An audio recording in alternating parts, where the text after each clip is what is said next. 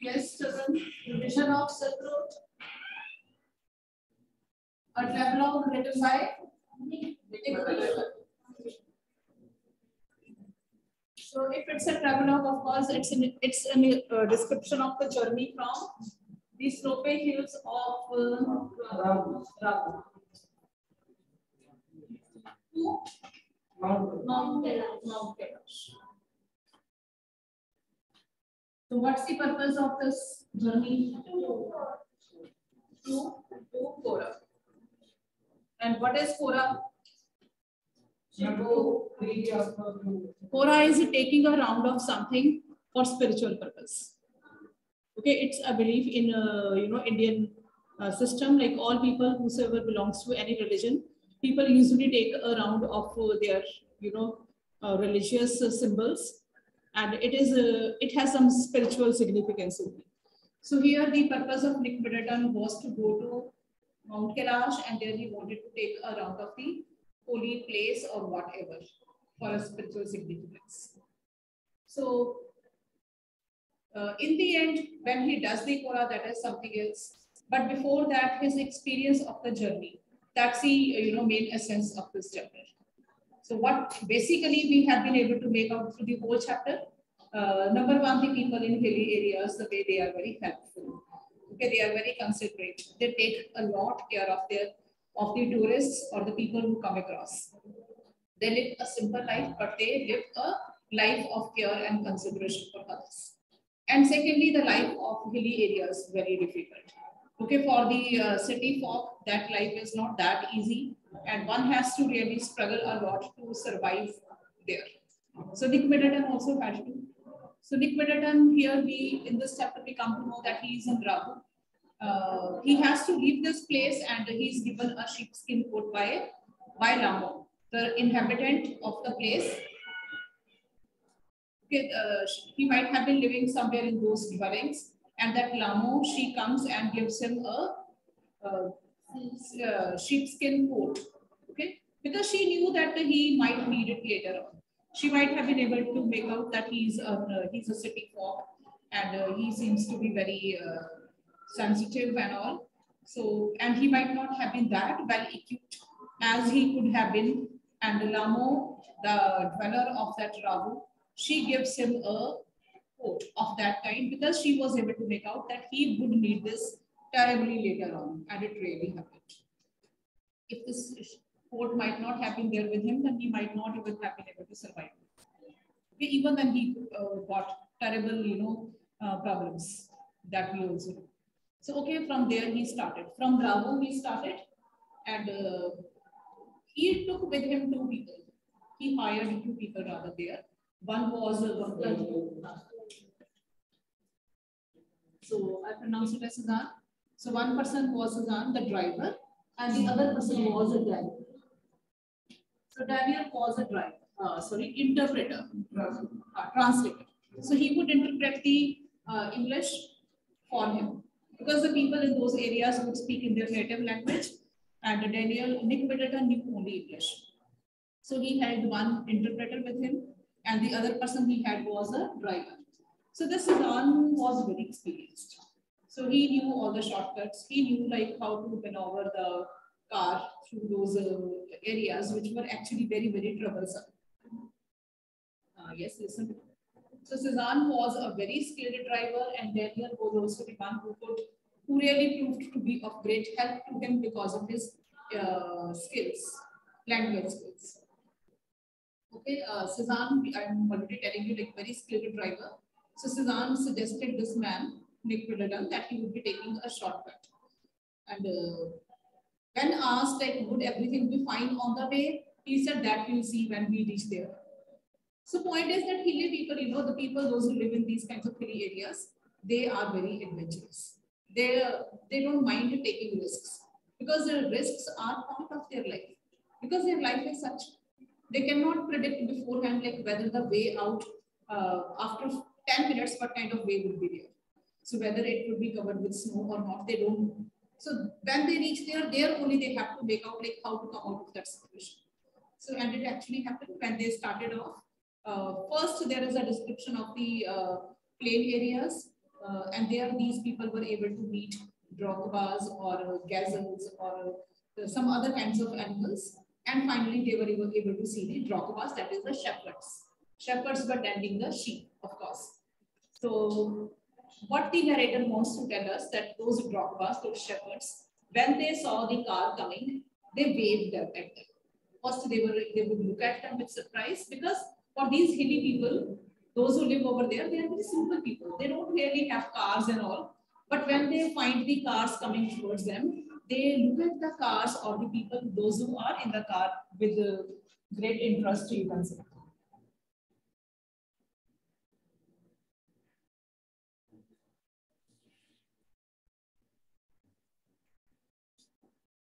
Is it interesting?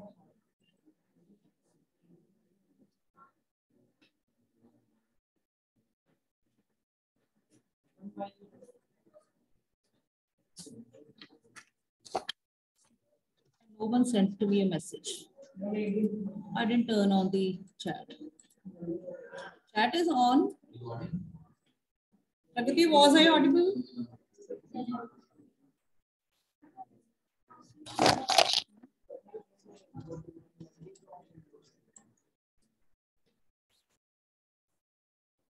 Yes, these people, you know, I was talking about like these people, those who live in hills, they happen to be very considerate.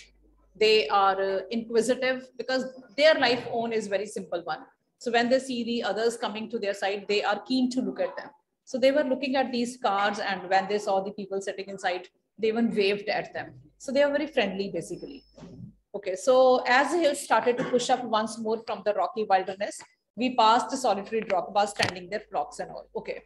So finally, afterwards, they passed by the nomadic tents. What they passed by?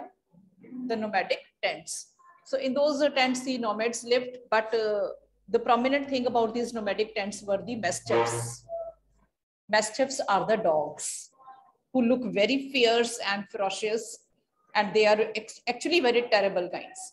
Actually, these mastiffs were found in Chinese imperial courts, but they were brought to this Silk Road by the traders and all. Yeah, now listen to me. So where were we? We were talking about like nomadic tents, which they passed by, and there they found the mastiffs, those ferocious dogs. So when those dogs saw, because the dogs were in their own tent, and when they would see, when the moment they would even hear the sound of the car coming towards their tent, they would, reach up till the car and they would bark as ferociously as might be possible and would not leave the car until it went out of sight. Okay, they would bark at it so ferociously. So even the driver Cezanne had to, he had to apply, he could not because the dogs were so fearless that they came just in front of the car. So the car even swerved from the main track because it was a driver who had to take care of the dog, but the dog was not bothering about his own life. But anyways, they went further. Then the actual journey would start. Earlier, the way Cezanne was saying, like when they would see like what kind of road it would be. And when they actually came to a place where the road was full of snow, the depth of the snow was not as troublesome, was not as, something to be tackled, but the car would not be able to move on it smoothly. So while Cezanne got out of the car, he picked up some dirt, or you can say some soil from around the places, and he threw it on the road so that it starts getting some gravitational force. So the point is that the car had to move steadily on it. So he threw some dirt on the road. Anyways, then the road was cleared for the car to move on and on. So this way they kept moving ahead. And now the turns, the roads started becoming all the more bumpier and sharper. Okay, the turns became very, very sharp and the roads became more bumpier. So the drive was actually very risky, but Cezanne, being skilled, was able to go through all this. So finally, when they were able to reach a place called Hor, okay, they reached a place called Hor, and narrator says Nick Middleton had read out somewhere earlier that Hor was a very beautiful place. It was a picturesque place. He had read about its beauty in other books. And when he reached over there, he found this place exactly the opposite to what he had read. The earlier travelers, they had talked about its spiritual value, its beauty and all. But he says, like, what was actually there that was exactly the opposite, because this was a very dry place without any vegetation and all. Not only this, it was a very, you can say, dirty place also, thanks to the tourists, those who go there. So after Hor, they reached Darchan. Yes, at Hor, this very Cezanne had to change the wheels of his car. He got them repaired and all because his car was getting punctured. So he got the repair work done for the car at Hor. Okay, then they reached Darchan. Darchan was the, you can say, last point to reach Mount Everest. You can say it was the closest station to Mount Everest. So when they reached this place, Darchan, they are already from Hor. Daniel had left Nick Middleton. He had gone back. Cezanne was only with him because he had to make him reach Darchan. So when they reached Darchan, then they took some hotel where they had to stay at night. Narrator Nick Middleton, his condition became very poor. He could not sleep even for a while. So there, he tried to sleep for some time, but he woke up abruptly with a feeling that he might not ever be able to wake up again. He had such kind of, congestion. Okay, his chest was blocked. He could not even breathe. So when he would wake up, when he would sit straight, then he would be able to breathe properly. So he kept awake throughout the night. And in the very morning, Cezanne took him to Darchan Medical College. It was a Tibetan college. And when he went there, he saw a Tibetan doctor who hardly looked like a doctor because he was wearing the dress the way those people would wear. So, but that doctor asked him some questions. So he might have just asked about the symptoms he had, and he was given some medicine. The medicine was in the form of some small pellets, tablets, not big tablets, very small ones, and they looked like sheep's dung. And anyways, narrator says, like, he took the medicine, and after the very first day's dose, he was able to sleep well at night. So what we want to say, like, those medicines, it might have been a herbal or a medicine, and that effect was so good that he was able to have a good sleep. It was a 5 days course. He might have done, he might have felt better also. But now at Darchan, when Cezanne saw that Nick Middleton was becoming better, that his condition was okay, he decided to leave. He wanted to go back to Ravu now because he was a driver by profession. So he had made his client reach the destination. Now his job was over and he had to go back. Because for these kinds of drivers, two things are there. Number one, their client should remain well. And now he was okay. Now he wanted to go back at the earliest. Okay. And Cezanne makes it very clear. He says, it doesn't really matter if Nick Middleton doesn't survive. But for his professional well-being, he should stay well. Got it? So these people are because these people are adventurous. So they don't like, they are not much attached with life and death. For them, life and death is something safe. But yes, professional etiquettes say that if your client is with you, then he must remain all right. Otherwise, there comes a question mark on your professional efficiency also, isn't it? So it is a matter of your repute. Anyways, this Cezanne also leaves him. And then now this man, Nick Middleton, is left alone. And now he has to go to do Kora. But now the question was, like, with whom should he go?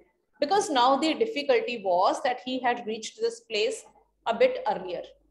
He was told that tourism for Mount Kailash starts somewhere in this month. And he had reached that place a bit in advance. So tourists had not yet started coming. He had reached quite there in advance. So no one was there. And there was no question that he would go and do the Kora all alone because his health was not that good. So he was at the Darchan's cafe. Only one cafe was there. So he was there at the cafe and he was having his cup of tea and all. Meanwhile, a person came to him and he was reading a book. He was reading one English novel only. And at the time somebody comes and that person, finds that this person was holding a book in English. So he also comes to him because that English book means that the person also knows English. So the one who comes and approaches him was Norbu, the one who had come from, the one who was also going to do Kora. So Norbu was the one who also knew only English. So he was also in search of somebody who knew English and was about to do Kora. So Norbu found a companion in the form of Nick Middleton, and Nick Middleton found Norbu as his companion. So now this is how the story comes to an end, like where they got companionship. That's it, right? Yeah.